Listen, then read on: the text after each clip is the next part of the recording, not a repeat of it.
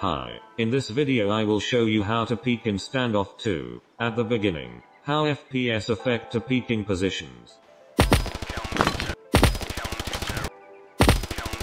As you can see, the more FPS you have, the more advantage you have, and this happens because FPS is analogous to server tick rate. For example, if you have 120 frames per second then you have 120 tick rate. The next thing is that your opponent see you earlier when you peeking from left side than from right.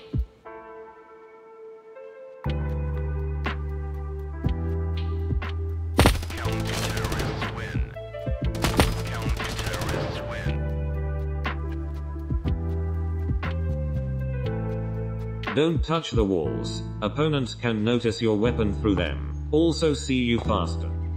Instead, peek like this. The last thing you can do is changing joystick size to smaller. Hope I helped you with this video. Please like and subscribe. See you guys in next video.